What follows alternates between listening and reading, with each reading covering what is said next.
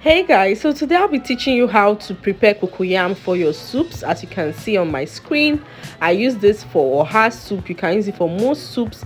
Let's get right into it. So first, you're going to boil your cocoyam. You add some water. First, you wash it. You add some water and boil it till it's soft and tender, very soft and tender. Then we're going to now peel out the skin. Once it's soft, it will be so easy to remove the skin, as you can see me do in the video. We're going to do that, and I'll repeat it and show you another cocoyam, so it's not as if I'm just talking.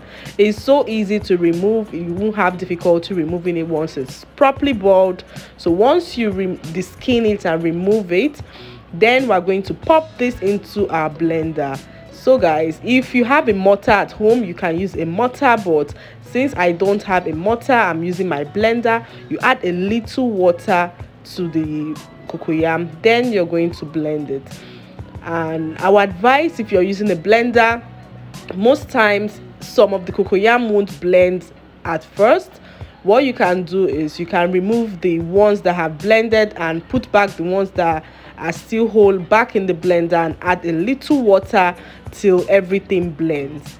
So guys, when you blend, make sure you blend it thoroughly. If you have a food processor, you can also use that.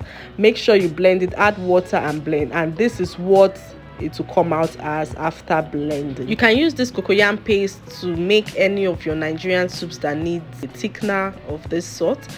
Also check out my oha soup recipe. I'll leave the link in the description.